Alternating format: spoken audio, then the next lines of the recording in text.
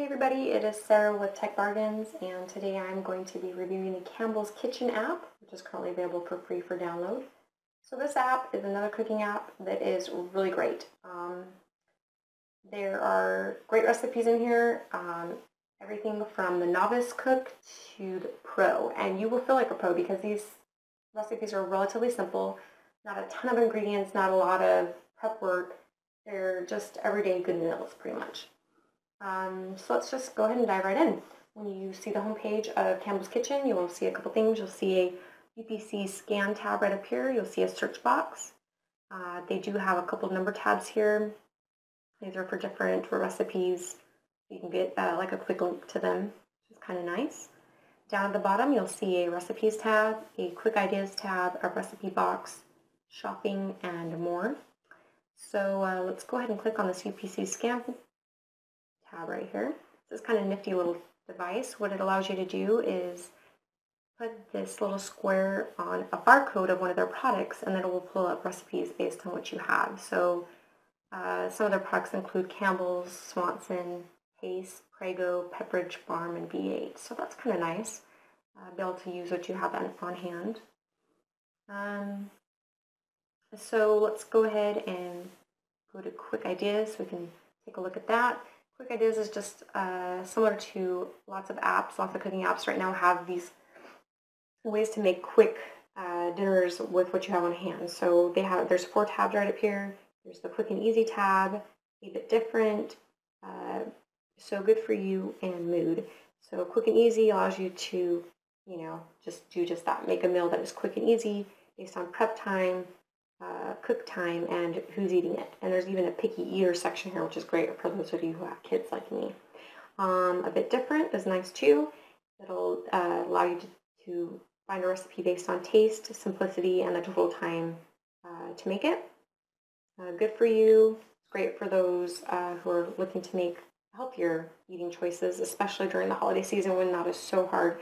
It's great to be able to find recipes that will fit into a diet. Based on fat, calories, and the total time again, and then Mood, just based on the different types of food out there. That's a great and very useful tab right there. Okay, Recipe Box, that's a great way to save your favorites. And if you go ahead and click on any of these or any recipe you're searching for, it'll go ahead and show the recipe for you and some ratings, which is nice. And look how simple, I mean, it's such a simple layout right here.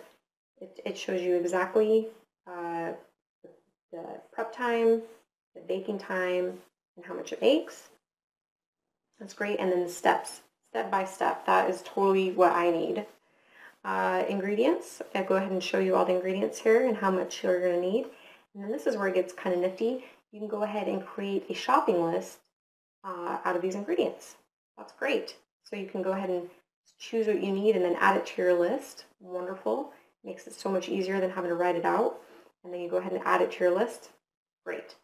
It also shows your nutrition info, of course, for all those looking to make healthier eating choices. And then down here at the bottom, you're also going to see a dinner vote. Dinner vote's kind of different.